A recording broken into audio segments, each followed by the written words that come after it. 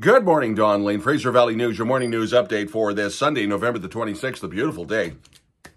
Sunshine, lots of frost, so there'll be some black ice here and there. Big crowds in Yarrow and Cultus Lake for fireworks and for tree lighting ceremonies yesterday, and huge crowds in downtown Chilliwack.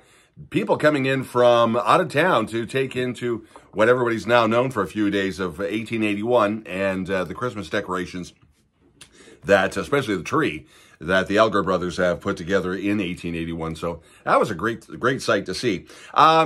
G.W. Graham Grizzlies senior varsity football team took it on the chin. Football season's over for their semifinals. They did not make the final, and they played last night at a BC Place. In Hope, the by-election is over. Dusty Smith is the preliminary winner, winning by a very slim margin, so we should have official numbers by Tuesday at the latest from the District of Hope and Elections BC.